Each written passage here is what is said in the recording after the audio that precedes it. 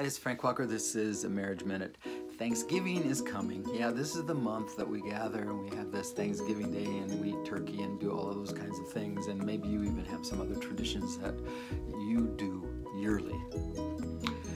But sometimes we can't think of anything that's happened this last year to be thankful for.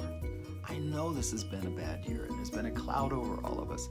And we get focused on the negative, bad things that have happened. So if you can't think of anything that has been good that has happened to you, then you've got a problem and you may need some help. So can anyone help you think of good things that have happened? Get together with them. Ask them for your help. You need to think about the good stuff because you need to get rid of the negative stuff and think about the positive things that are going on in your life, in the life of your family, in the life of your friends. So gather people around and say, hey, what's happened this year that has been good? And please tell me about it.